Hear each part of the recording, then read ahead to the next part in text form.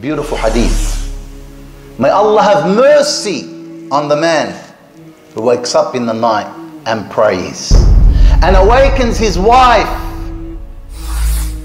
and she prays. If she rejects or does not get up, what does he do? He sprinkles some water in her face. Sprinkles. Not splashes.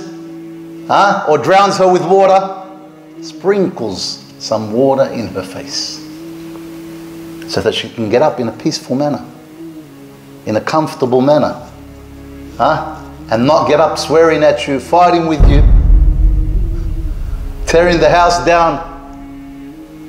For sprinkles in her face some water. May Allah have mercy on the man and the woman who does such an action. And again, what a beautiful merit and reward and virtue.